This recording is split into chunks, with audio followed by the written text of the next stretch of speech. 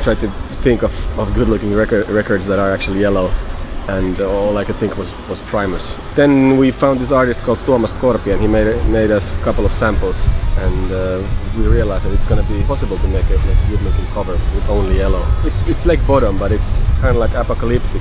There's nothing left, that the lake is dry and all the woods have been burned. The legend says that there's one tree that it's marked with an X, and that's the tree that was closest to the tent, but who knows if it's only a legend.